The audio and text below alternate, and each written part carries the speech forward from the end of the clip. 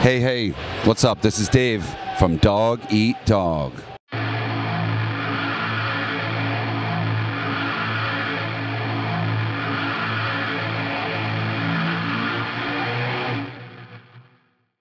Oi pessoal da Hedflow, aqui é a Vanny, diretamente da Bélgica no festival Groezrock, e eu tô aqui com meu amigo Dave, que toca no Dog Eat Dog. Hello Brazil, we miss you. When you guys played in Brazil? Because probably I wasn't even born, maybe. Okay, we played in Brazil in 1997. We did, I think, 10 shows or 11 shows. And it was an incredible experience, but it was also one of the hardest tours we ever did. The travel was crazy, like there was no sleep at all, but the crowds were incredible. So I loved being able to see 10 different cities in Brazil. So it was a really incredible learning experience, and the crowds were amazing too, but for some reason we never went back. So we're missing it. We had one or two offers over the years, but they turned out to be not reliable, so we didn't make it back. Oh, I get it. So which place in Brazil, do you remember like vivid in your mind how it was? Like which state was the best? Was the crowded one? Like it was a lot of young kids? Because in 1997 I was a little kid by the time, so I wasn't there. But like I started listening to you guys when I was pretty young. I remember seeing you guys play on MTV in Brazil. Like the Who's the King video clip is like the iconic video. So like tell me about how was the experience in Brazil? If I had the tour book in front of me, I could remember better, but we're talking about 22 years ago. So I'll say we flew into Sao Paulo, and it was very like exciting right away, you know. And the first night we got there, it was like crazy partying, and it was really insane. But I remember the traffic was so bad that it took all day to go anywhere you wanted. Brasilia was an interesting city. Oh really? Why? Because Brasilia is the capital of Brazil, where it has like the Congress and all the dirty politics are there. The buildings were very interesting. All the architecture was so random and so cool that I really thought this is something that I remember. We went to Rio, of course, and had you see that beach in Rio like you see in the movies, and seeing it for real was pretty incredible. There were some smaller cities that I don't remember. I wish I had my book, but we ate really well, and we toured with some nice bands. One band was called Catapulta. I never heard of this band before. They're not so around, but at one point the singer of Ratos de Porão was traveling with us, Gordo. João Gordo. Yeah, so I got to meet him and party and hang out with him on that tour. So that's really cool. Oh my God. So yeah, I can ask a lot about this because it's been, like you said, like 20 years ago. So let's talk about Dog Eat Dog. So you guys like broke the band for a while. You guys didn't play for a while. We've never broken up or separated. We've been together for 29 years, and we consistently played every year. So a lot of people thought we broke up for some reason. We just kind of went under the radar a little bit. We were touring, we were constantly playing, but we were out of, I guess, the public eye. We were still playing big festivals. You could see from our website all the stuff we did. So we find it incredible that like people thought we broke up when the proof is right online that we didn't. But the good news is we just signed a new record deal, and we came out with a new EP, and we're working on a full-length record, and we're re-releasing our old record. So there's going to be so much Dog Eat Dog in the next 2 years that it really feels like it's a comeback for us.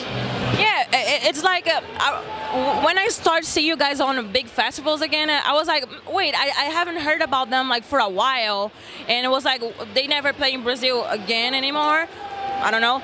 And then I start seeing it, was like, well, I thought the band was over. That's what I had asked it, because like I don't know what happened, because like now you're like you guys like headlines in some festivals here and there. So that was like curious, because there's a lot of people that thought you guys like stopped playing for good. So it's like, well, maybe they come back. Like, that's nice. You know, we got a new booking agency, a new record label, and when you have new people working, they get you seen again, you know? So we're very, very fortunate. We're very blessed. This band is started in my basement when we were just teenage kids, and we still friends today and still playing music and making people happy and entertaining, and I couldn't ask for anything more. That's a blessing to me. So it's the same guys that started the band, is the same guys playing? Is the original formation, or somebody like left the band? A lot of people left. Me and John are there from day one. So our drummer joined in '95, so he's been there 24 years. It's a long time. Our guitar player is the relative new guy. We started playing with him in 2005. So we're still 14 years, you know. So these are guys who've been playing a long time together, and we're really brothers and friends as well as a band. Well, that's all that matters, because like you have to have like your friends, like you have to have a friendship to have a band, because like you're touring all the time, and then you have to deal with like all the bullshit they have like on festivals too, and if you don't have like a good vibe, that doesn't work. So like it's like friends and fun, and make other people like have fun too. And like Dog is a band that like it's like fun. Like I remember watching videos of the shows, everybody jumping, and it's such a good vibe. I'm really excited to see you guys play. We're still jumping and we're still having fun. And last night, the night before, every night on this trip, people always say like, I feel like I'm 15 again. I feel like I'm my youth again. And like, isn't that incredible that you could buy a ticket and feel young? It's like a little time machine to the 90s, you know? And I'm just proud that with these group of guys, we're able to do that for people, and people call us every year to play, and you know, it's great for us. I'm going home tomorrow, regrouping. We're going to come back, and we're doing a lot of big festivals in July and August, and then we're doing a fall club tour September, October. Probably, I hope, with Billy Bio. Wow, that's awesome. Yeah, that's what I was talking about, because even for me, like I'm really young, but there's a lot of bands that I grew up listening, like you guys, that I was like, I would never have the chance to see them playing, because like I'm here in Brazil, and then like now like I'm seeing everything. I'm just like, it feels like when I was a teenager, like seeing all my favorite bands playing now.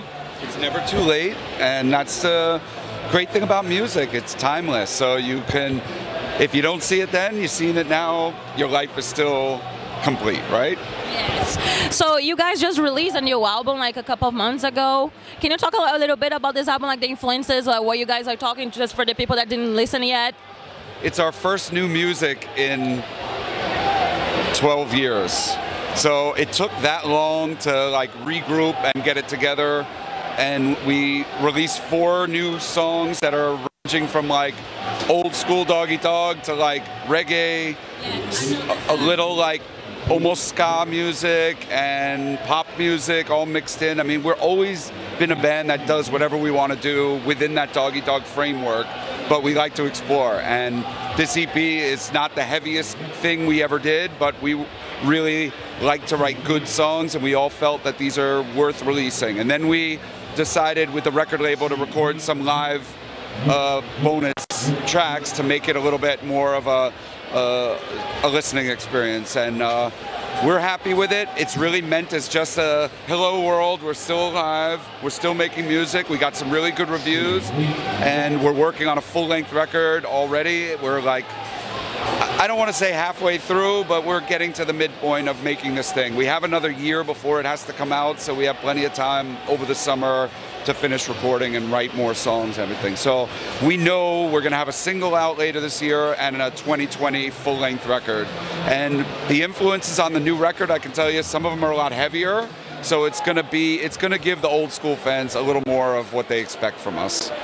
Oh, that's great. So now I want to talk about something more personal, because I follow you on Instagram, and you always posting those DVDs of like horror movies, and I don't know how to pronounce that. It's thrash or thrash. How do you pronounce those movies? Because I don't know how to pronounce the name. I always say trash movies. Well, trash is good. I mean, horror films. I just say horror, cult, exploitation, foreign.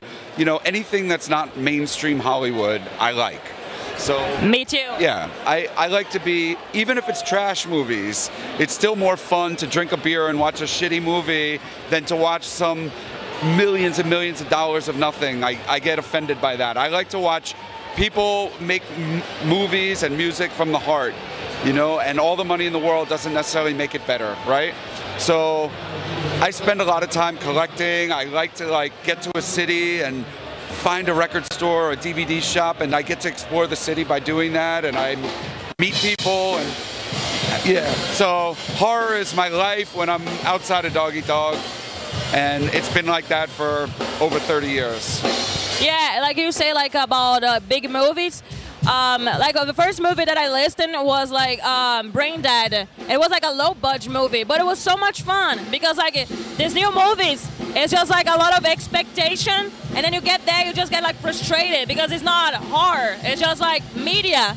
Yeah, I saw that movie in the theater when it came out, and it was so bloody and it was incredible. I mean, I'd already been a diehard horror fan, but that movie like was one of those that like really made you happy. The amount of blood and the comedy, so that's what I love. So I'm always just trying to see everything and collect it, and one day when I die, there's going to be a very lucky person to find all my stuff. So I hope to pass it on. Yeah, that's what I do with like records and toys, collectibles too. I was like, this is like my thing, and then maybe I'll pass it to the next generation, or maybe they were gonna burn this shit and be like, what the fuck is that? My mom were crazy or whatever. But like, what is the most hard movie to find, like a DVD that we're like looking for really hard and you couldn't find a DVD for that? That's a good question. Because of the internet, it's not that hard to find anything. But before the internet, when we didn't have phones, we didn't have any maps telling us where to go. We literally had to get off a bus or a van and explore and find things, and that was a lot of fun doing that. So in Europe, they always had really like hard to find movies, like Cannibal Holocaust. You know that movie? Right. So that was the one where I remember coming to Holland for the first time and seeing it in a video store and be like, oh my God, it's actually here. In the US, you never would have seen that then, you know? It's illegal to watch in USA, that movie, right? No, it's out legally. Oh, it is? Because there's some movies in Brazil you have to go to the deep web to find that, because like it's so like really shocking to watch, so they don't let you watch. So, well, thank you for the interview, Dave. Hey, so good to see you. No, so good to see you. To you and all your friends and people. Thank you. Thanks for having me. Oh, of course. Então, gente, vamos conferir o show do Dog Eat Dog mais tarde. Fica aí no canal da Hedflow, se inscreve, comenta aí o que vocês achou e até a próxima.